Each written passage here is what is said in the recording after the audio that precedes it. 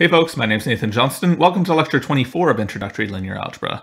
In today's class, we're going to look at how do you actually compute the inverse of a matrix. Okay, in the previous class, we learned about inverses and we learned how to determine if a matrix actually has an inverse. But if it has an inverse, how do you actually find it? Well, that's what we're going to do now. Okay, and we're going to start off with the nice theorem that tells us how to do this. And this theorem, it's basically just a combination of the previous two theorems that we looked at. Okay, so one of the theorems that we looked at just in the previous class was that a matrix is invertible if and only if its reduced row echelon form is the identity matrix. Okay, and then in the class before that, we looked at a theorem that said, hey, if you can row reduce this block matrix A identity to some other matrix, then it must be the case that this thing over here times A equals this thing over here. So if you just sort of stitch together those two results, what you get is that, hey, a matrix is invertible if and only if you're able to row reduce this block matrix. So you take the matrix you care about A, augmented on the right with an identity matrix. If you're able to row reduce that down to identity augmented with something else, then your matrix is invertible because that means the reduced row echelon form of A is I. Okay, and furthermore, it means that whatever's on the right-hand side here, that must be the inverse. Because, again, what that means is that this times this equals the identity matrix. Okay, there's a little bit of a fudge going on there because remember, inverses, they have to work on both sides, right? You have to have A inverse times A equals identity and A times A inverse equals the identity. Okay, but that's sort of a minor technicality that we're going to address a little bit later on in next class, actually. Okay, but so what happens is, yeah, so here's how it works. If you want to find the inverse of a matrix, augment that matrix with the identity matrix, row reduce it as much as possible. Try to get down to an identity matrix on the left-hand side. If you're able to get an identity matrix on the left-hand side, then whatever's on the right-hand side, that's got to be your inverse. If you're not able to row reduce down to an identity matrix on the left-hand side, that means there is no inverse, okay? The matrix is not invertible, so just ignore the junk on the right-hand side in that case. It's just gibberish. It's not useful for us. All right, well, let's go through a couple examples of finding matrix inverses now that we know actually how to do it, okay? And the step of showing that matrix is invertible and finding it, it's all combined into one step now, okay? You always do the same thing to answer these questions. Just augment on the right-hand side by an identity matrix of the appropriate size so that the augmentation actually makes sense. And then row reduce, row reduce, row reduce. Okay, so I take this matrix here. I want to turn this 3 into a 0, so I need to do an addition row operation. And again, I'm going to go through these row operations really quickly because we already know how to solve linear systems. We've already seen how to do Gauss-Jordan elimination, so just, follow along with maybe what steps I'm doing, but don't worry about the nitty-gritty technical details of what's happening to every single number in these matrices. Just trust that I'm doing the row operations properly. Okay, so I want to turn the 3 into a 0, so that's why I do this row operation to get a 0 there. Next up, I want to turn this minus 2 into a 1, so I just multiply that whole row through by minus a half. And then last but not least, I want to turn this 2 into a 0, so again, addition row operation to, add some multiple of the bottom row to the top row to turn the 2 into a 0. And now look what I've got. I've got identity on the matrix, identity matrix on the left. Great, I love that. That means my matrix A is invertible. And whatever's on the right, that must be the inverse of this matrix A that I started with. So you know what? This is our first time finding the inverse of a matrix. So let's actually verify that it really is the inverse. Let's multiply them together and see that we get the identity matrix, just sort of as a sanity check here.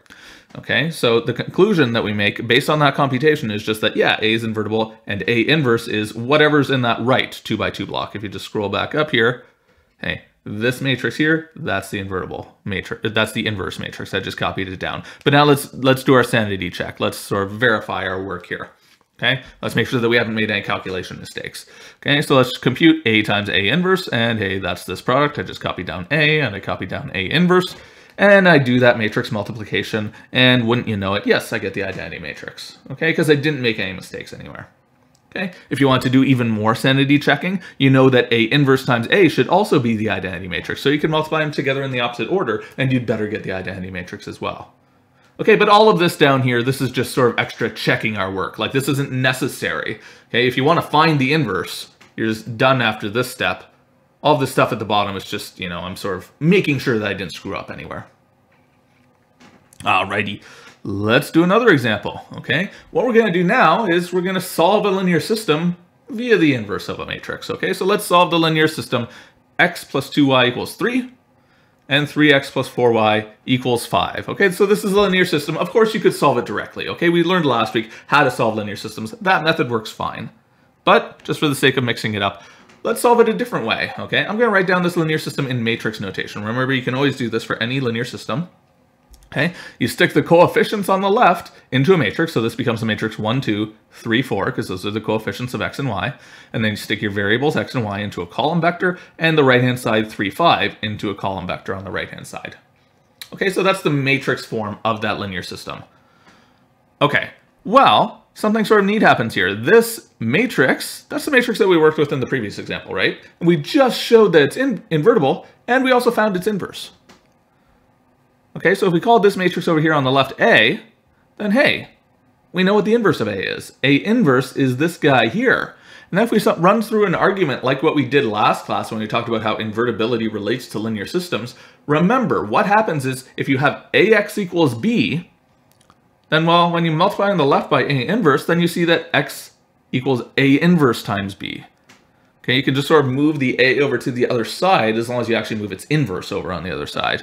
Okay, so AX equals B implies X equals A inverse times B. Okay, so you can find the solution to the linear system directly just by multiplying by this inverse that we already found. Okay, so what is A inverse? Well, I'm just copying it down. We found that in the previous example. And then what is B? Well, I'm just copying it down from up here. And then you just do your matrix multiplication and you find that, hey, that equals minus 1, 2. And that is the unique solution of the linear system. That's your conclusion there. Okay, because the coefficient matrix A is invertible, you know you've got a unique solution, and this is how you find it. That's your explicit formula for finding the unique solution. In other words, x equals minus 1, y equals 2. That's the only solution of that linear system, and you can find it by multiplying it by the inverse. Okay, you can find it directly using Gaussian elimination too, though, of course, if you prefer that method. Okay, let's go through another example. Let's go through a 3 by 3 example. Let's use this 3 by 3 matrix, try to determine if it has an inverse, and if it does have an inverse, find that inverse. Okay, so same thing we always do. To find the inverse, put that matrix on the left of a block matrix, identity matrix of the same size on the right of that block matrix, and then row reduce, row reduce, row reduce. Try to get an identity on the left. Okay, so here it is. This is A. This is like my starting matrix on the left here, augmented with identity matrix. And now I want to row reduce down to an identity on the left. Okay, so I want to get these two entries here to be 0 to start. Okay, so that's why I'm doing these two row operations. Row 2 minus 2 row 1 gets me a 0 in the 2, 1 entry. And then the row 3 minus row 1 row operation gets me a 0 in the 3, 1 entry. Okay, and then all the other junk in those rows changes as well. Okay, next up, again, I want to get more like an identity matrix, so I want to get a 1 in the middle here instead of a minus 2. And there are a couple ways that I could do this. I could do minus a half times the second row, or maybe an easier way here, though, is I'm just going to swap row 2 and row 3, because there's already a 1 here. I just want to sort of shift it up there. So that's a fine thing to do as well. So that's what I do. I just swap rows 2 and row 3, because that gets me a 1 here in the middle. Okay, now I want to get a 0 up top and a 0 down below. So again, that's just some addition row operations. I'm going to do row 1 minus some multiple of row 2, and row 3 plus some multiple of row 2, and that gets me zeros in those two entries. All right, so now the first two columns on the left are good. I have one more column to go. Okay, so now I want to get a 1 here and zeros above it. So I do some row operations to that effect, starting off with getting a 1 down there at the bottom, turning this 2 into a 1. You can just do that by multiplying the bottom row by a half. Okay, and then 2 more addition row operations will get rid of the minus 2 and 3 above that 1, and then I'll finally be done. Okay, after those 2 row operations, I'm done. Okay, so I've got an identity matrix on the left now, and that's great. If I'm able to get an identity matrix on the left by doing elementary row operations, that means my matrix is invertible. Okay, so now I know my matrix is invertible, and oh boom, whatever's on the right-hand side there, that's my inverse. Okay, so then I'm done. That's my conclusion. Great. Yes, the matrix is invertible, and there's its inverse. Okay, I just copy and pasted. Copy down this thing on the right into the matrix. That's your inverse. Cool beans.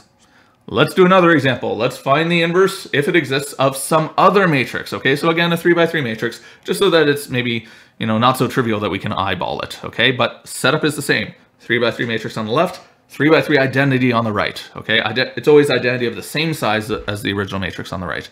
Okay, so I just copied my matrix into the left here, identity on the right, and we want to determine if this matrix is invertible, and if it is, we want to find what that inverse is. Okay, so same thing as always, row reduce, row reduce, row reduce, try to get identity on the left. All right, so I'm going to do a couple row operations to get zeros in this left column here. Okay, and it's just a couple of addition row operations. I mean, if you wanted to, you could get a 1 up top here first. I mean, that's a fine thing to do. Like, there are lots of different ways that you can row reduce down to the identity matrix. Here, I'm skipping over that step just because these bottom 2 entries, they're already multiples of 2, so I'm just sort of avoiding some fractions as long as I can. All right, so I do those addition row operations to get zeros down there. Let's see, and then again, there are a couple of different ways that you could go, but now, next up, I'm going to try to get a 0 down here. Again, I'm trying to get more like the identity matrix, okay? I could get a 1 up here if I wanted to. I could get a 0 up here as well if I wanted to, okay? So lots of ways I could go. I'm going to get a 0 down here is the next thing I'm going to do. Okay, so I'm going to do row 3 minus 3 row 2, because then it's going to be 3 minus 3 is 0 down here. Great, okay, and when I do that, I'm left with this matrix over here on the left-hand side. Okay, now, if you really wanted to, you could try to go a little bit farther and get closer and closer and closer to an identity matrix, but you're not going to be able to get an identity matrix. No matter how hard you try, you're never going to get an identity matrix on the left here. And the reason for that is you're not going to be able to get a 1 down here, right? No matter what you do, you're not going to be able to get a third leading entry. Okay, my reduced row echelon form is not going to be the identity matrix. It's going to be something that has a 1 here and a 1 here, and then a 0 row tucked away at the bottom. Okay, so if you ever get a 0 row on the left-hand side when you're doing this row reduction, remember, that means your reduced row echelon form is not the identity matrix, it's something else. Okay, so your matrix is not invertible. Okay, so you just stop at this point. Okay, you don't have to reduce it all the way to the reduced row echelon form. As soon as you get a 0 row, you know, oh, reduced row echelon form is not identity, so I'm done. My original matrix was not invertible. That's your conclusion as soon as you see a 0 row on the left. The matrix you started with was not invertible. Okay, so then you're just done. Okay, nothing more to do. Don't find me. You don't have to find what the, you know, resulting matrix is over there if you go all the way to reduced row echelon form, just because, you know, we're looking for the inverse, but the inverse doesn't exist. Alrighty, so that's enough for today. What we're going to do next class is we're going to introduce a couple of final theorems about invertibility of matrices, just to pin down some sort of technical details that we've glossed over, and we're going to come up with an explicit formula for the inverse of a 2x2 matrix as well, so that you don't have to do this Gaussian elimination method for the 2x2 case at least. Alright, so I'll see you next class for that.